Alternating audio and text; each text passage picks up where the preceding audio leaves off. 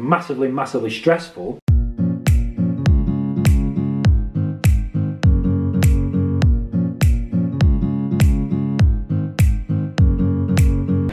Right, so I thought quickly, today's vlog, I sat there and thought, right, so far I have talked about my past, I've talked about my present, and I've kind of talked about my future. You know the mistakes I've made, you know the business that I'm trying to run now, and you know what I want to do in the future. What I want to talk about today is debt. And the reason I want to talk about debt is because today I received these emails. These emails are from a company called Bristow & Suter, who are bailiffs, and they're chasing me for unpaid council tax, and rightly so. But if you look at the wording of the letter and what they're suggesting there, they're suggesting that if I don't pay this within 7 days, they're going to send it back to the council, who in turn will send it to the courts, and I'm going to go back to jail, okay? So I sat there and thought, out of all the letters I've got, I have a file. Look at the size of this file, look. I have a file here. As you can imagine, being in £133,000 worth of debt, which I've said about 12 times already, but there is so many companies chasing me. These are CCJ letters from the court, creditors letters, bank letters. There are 3 bailiffs chasing me, and I thought I'd do a vlog now, 1 to show you my situation, but 2, last year I ended up going to the doctors because I was in an absolute state. And I was having chronic headaches, severe headaches and nosebleeds, and I wasn't sleeping. And it was all down to this debt. You know, I had bailiffs turn up at my door, all these letters, there was no way out. I felt like there was no way out. And in reality, the only way out of this situation is go bankrupt or pay it off. I refuse to go bankrupt and I can't pay it off in 1.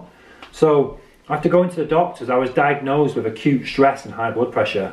For someone of my fitness level, I should not have high blood pressure. I was an absolute mess, and it was because of the way I was dealing with the situation. I did 2 things. I studied Stoicism, which is definitely another topic for another vlog, because Stoicism helped me massively. And 2, I learned the powers that people have over me. And I looked and thought, what would happen with a CCJ? What's happening with these bailiffs? And I learned, actually, it's not that bad. Although being in debt is horrendous and it's massively, massively stressful, not much can actually happen to me. Nobody wants to make me bankrupt because I don't have any assets. I have had threats of bankruptcy, but what are you going to take? My car, which I bought for 1,400 quid, is now probably worth about £700 at auction. It's a banger. You're going to take that, yeah? What else are you going to take? Like, do you know what I mean? I don't have anything. What's the point in making me bankrupt?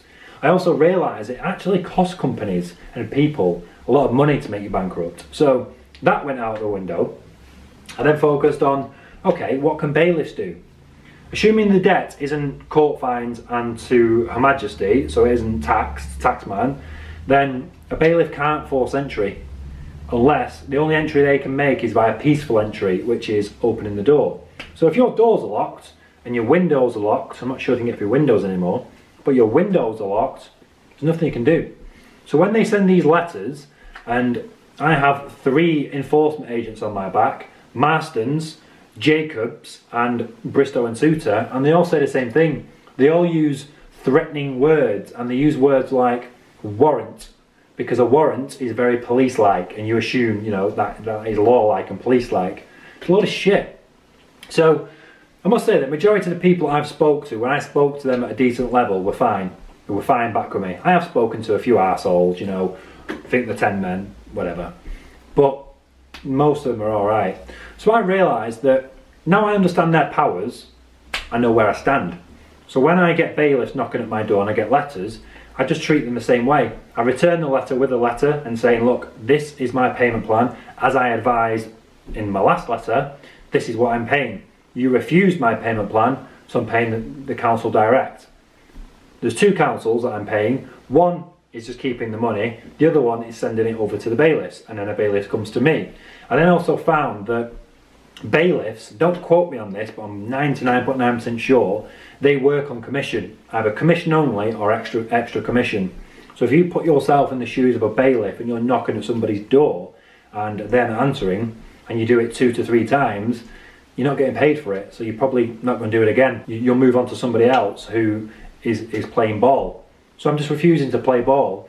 Now, I'm fully aware that this is my fault. If I would have paid my bills and not buried my head in the sand, these bailiffs wouldn't be knocking at my door. So it's my fault. So I don't speak to them like shit. even if they, you know, have an attitude, I just go, look mate, this is my payment plan, this is all I've got. You know, I ain't getting more money to give you, sorry, I'm not letting you in the property, that's it. And I've found that what I want to happen is I want it to go back to the council.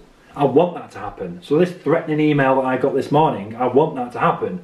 Because if it goes back to the council, I'll approach the council and say, look, I've been sending you money every week, every month, that's all I've got. If you don't want to send it to a magistrate and you want to do I think they call it a statement of means or a means inquiry, where they look at my finances, I'll walk in there and say, look, this is what I earn, this is what I'm paying out, this is what I've got left, this is why I'm paying. They then want to send me to prison, so be it. Like, so be it. They will be ridiculous to send me to prison when I've been paying each and every week.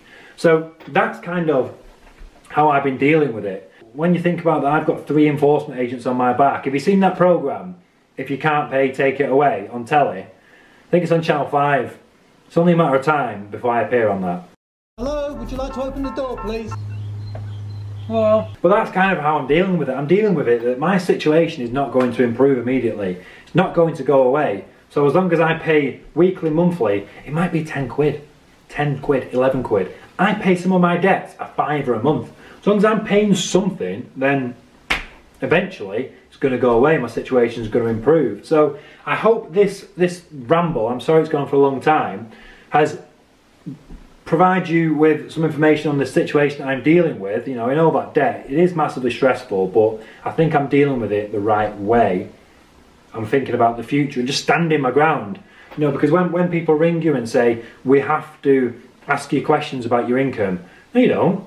I've produced the income and expenditure. I'm telling you what I'm paying you. I'm not telling some kid at a call centre why. No, I'll pay you. And that's what I've kind of done.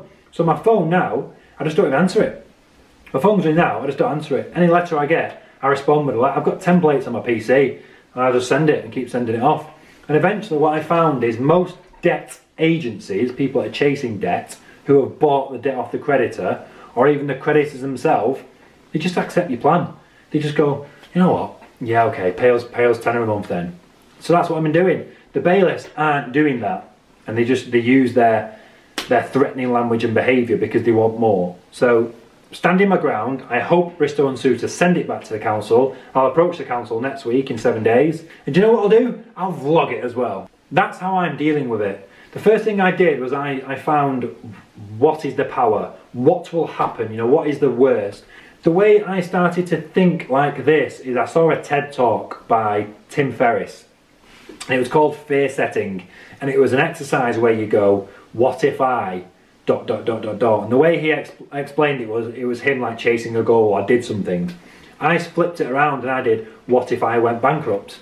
What if I this? What if I that? And no matter what happens, at the end, everything's going to be okay. As that song goes. I might go fucking bankrupt. I might get evicted again. I might do this. I might do that. But you know what? I've still got air in my lungs. I've still got 2 beautiful children. Everything's going to be okay. I can always rebuild. And when I had that mindset, I realised that it's a stoic philosophy, it's a stoic mindset. I'm not going to go too much into it, but it's called stoicism.